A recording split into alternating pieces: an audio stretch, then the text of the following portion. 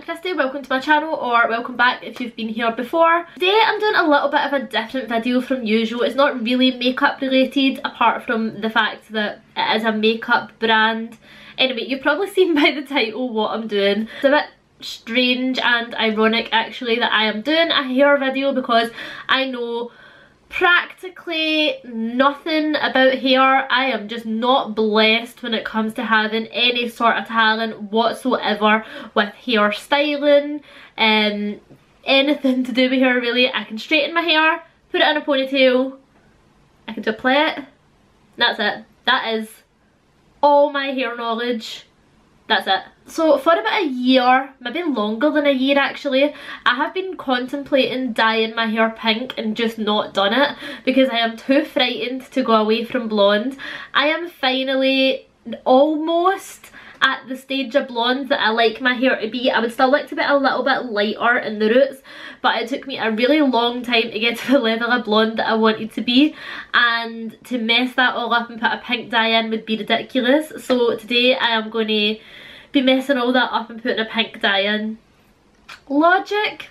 You know what, I need to live my pink hair fantasies at least once in my life, and it may as well be now, so that's what we're doing today. The reason that I thought I would film a video on this is because the hair colour I'm using is actually by a makeup brand.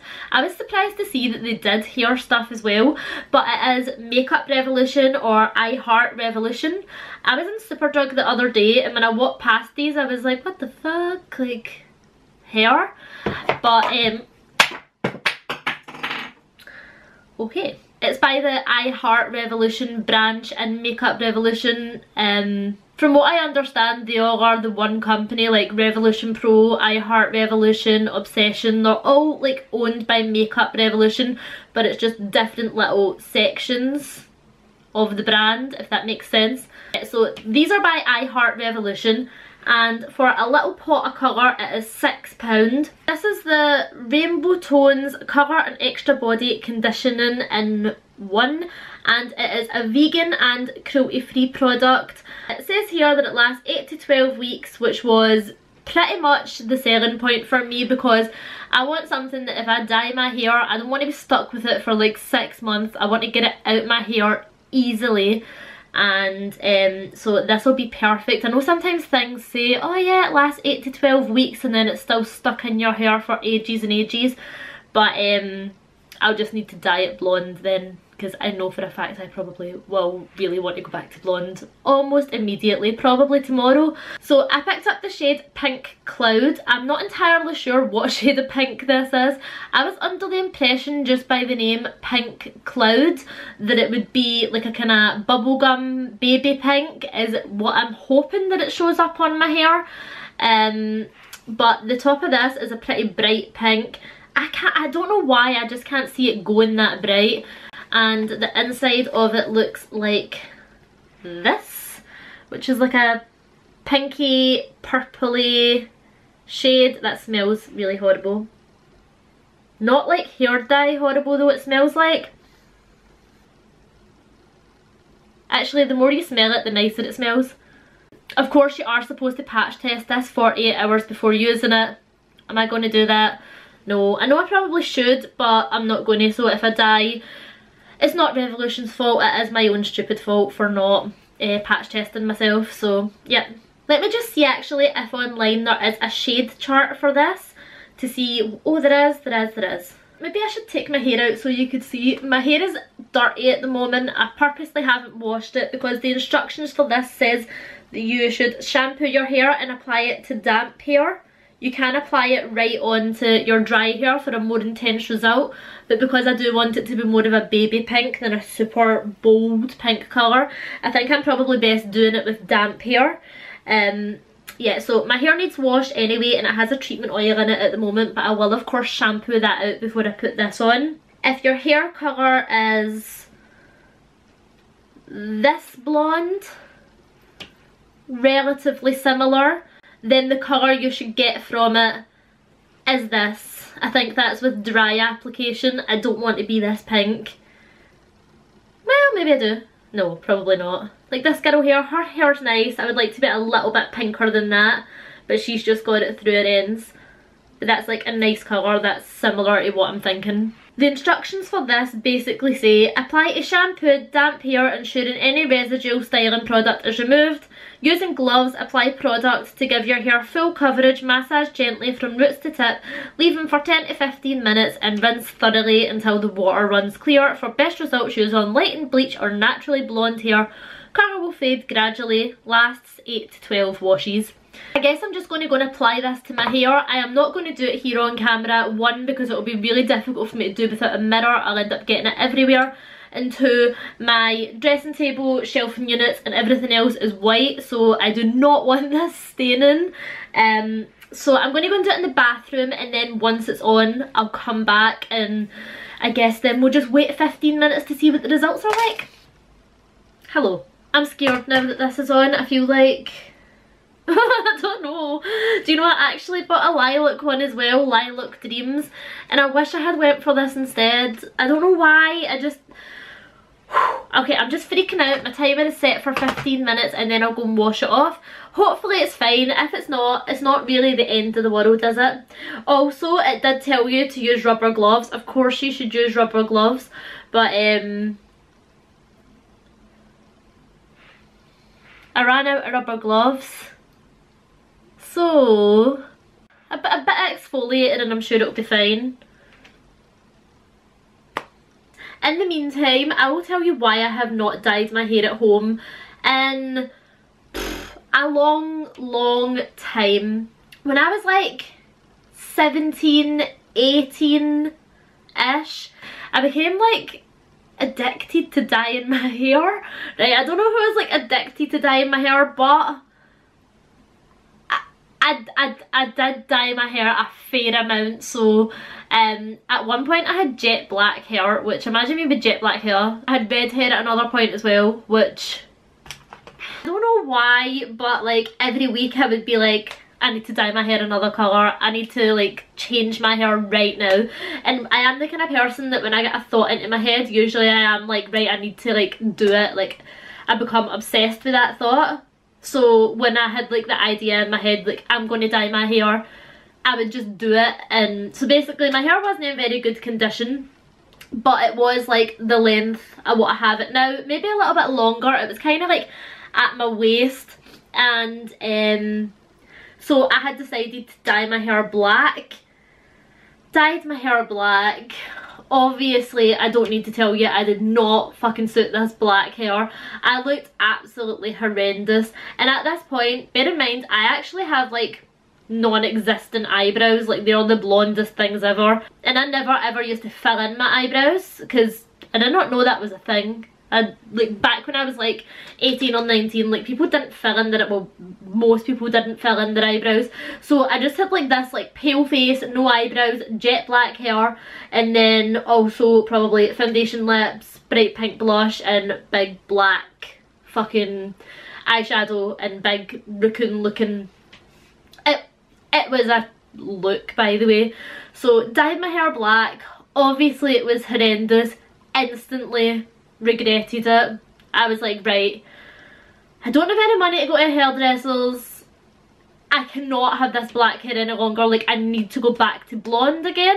Because right before I had the black hair, I was peroxide blonde, which I loved, which by the way it also looked terrible, to be honest, but better than the black hair still. So I really wanted to go back to the peroxide blonde hair. So I was like, fuck it, I'll just buy loads of bleach and I'll dye my own hair. How hard can it be? So bleached my hair the first time. Obviously if you're not a moron, you will know that that is not just going to go from black to peroxide blonde straight away. It obviously went orange. So not being satisfied with that and not going and getting a toner and like gradually waiting on my hair to be healthy enough to keep bleaching, I was like, no, fuck that. I'm going to bleach it again. And then that didn't work and it still was just orange. So I was like, fuck it, I'll try and put bleach on it one more time and see how that works. And as I was rinsing, oh my god, I actually feel like I'm gonna cry. Like I'm being deadly fucking serious. Like this makes me feel sick to my stomach remembering this. But I just remember being in my bathroom rinsing the bleach out my hair, and as I'm washing my hair, like, it's all just like chunks of hair stringing out in my head like chewing gum, and I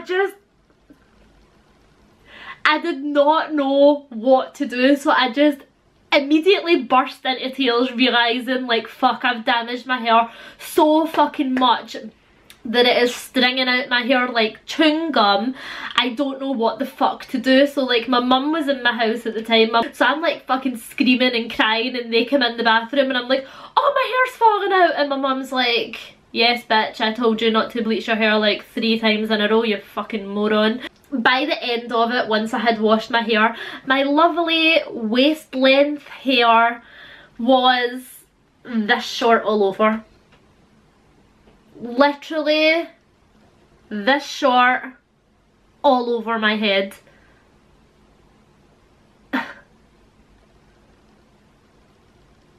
So basically for the next year and a half, I spent my life wearing hats and bandanas and extensions, trying to look like I didn't have this much hair all over my head, just fucking spiky as shit, like can't do anything with it, no hairdresser. Oh, by the way, and it was also still orange, what was left on my hair, and no hairdresser would touch my hair. They were like, bitch, I am not dyeing your hair, like it is absolutely well and truly fucked, like we're not touching it. They were like, just leave your hair as long as possible. So I had this bright orange hair, like this short, all over my head for a really long time. Tried to cover it up best I could and like style it out. I could not style it out, it looked fucking horrendous. There is no like denying how terrible this hair looked. When it had eventually grown in long enough, I ended up getting a graduated bob, and because my hair was still so damaged and unhealthy, like the ends of my hair, and I didn't want any more of them to fall out, the hairdresser was like, the best thing that we can do is dye your hair dark rather than trying to dye it a blonde again, because it's going to be far too damaging for your hair. So I had like a black graduated bob for a really long time as well, which again I did not suit. So yeah, I don't do shit to my hair often on my own because the crippling fear that all my hair is going to fall out. I'm sure this will be fine. So the moral of the story is, if you're a fucking idiot like me and you think that you can dye your hair black and then go back to blonde and bleach your hair 3 times in a row in the one day, do not fucking do it. Like, it brings back a really dark time in my life. And also, I wasn't like looking that great either. For some reason at this point I was so fat as well. Like, I don't know what was going on in my life at this point. My life was fucking falling apart. I had no hair, was extremely fat, had an orange tan, no eyebrows, and my mental health state was all over the fucking place. But you live and you learn, don't you? And now I know not to do stupid things with my hair. Or like, I'm doing a stupid thing with my hair right now perhaps, but hopefully this turns out okay. So I'm going to go and wash this off now. I'll come back when it's dried and styled and let you see how it's all ended up, and here's hoping that all my hair doesn't fall out.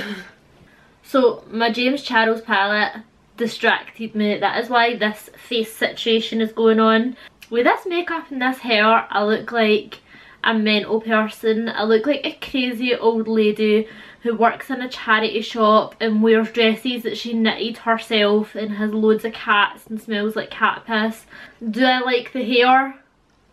I do not like the hair at all, one bit. I did have it straightened. It looked even worse straight than what it does curled. Like, there is some parts of my hair that it is just not taken to, like, at all.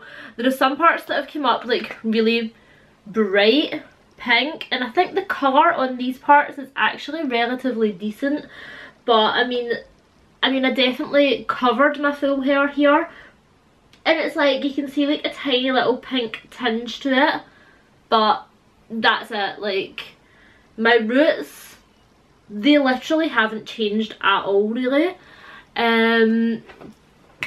Would I recommend this hair dye? Absolutely not. I think I look ridiculous. maybe it's something to do with the fact as well I have blue lips, blue eyes and pink hair. I look like a not hot drag queen. So to summarise, I shouldn't have dyed my hair. It feels in good condition though, is the one thing I will say.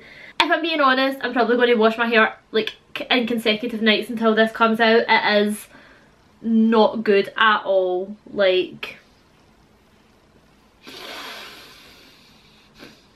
I don't really know what else to say apart from I'm really sad. If you want to see how I've done this makeup using the James Charles palette, it'll either already be up, and if it's up I'll put a link in the description box. If it's not up, it'll be up in a couple of days, so just keep an eye out for that. Make sure you're subscribed if you want to see it. I don't really have much else to say. I'm very disappointed, but it's not the end of the world, you know. People are starving, people are dying, like, you live and you learn. Anyway, I hope you've enjoyed this. I hope it's been somewhat informative. I don't think it has been. Anyway, thank you for watching and I'll see you in the next one. Bye!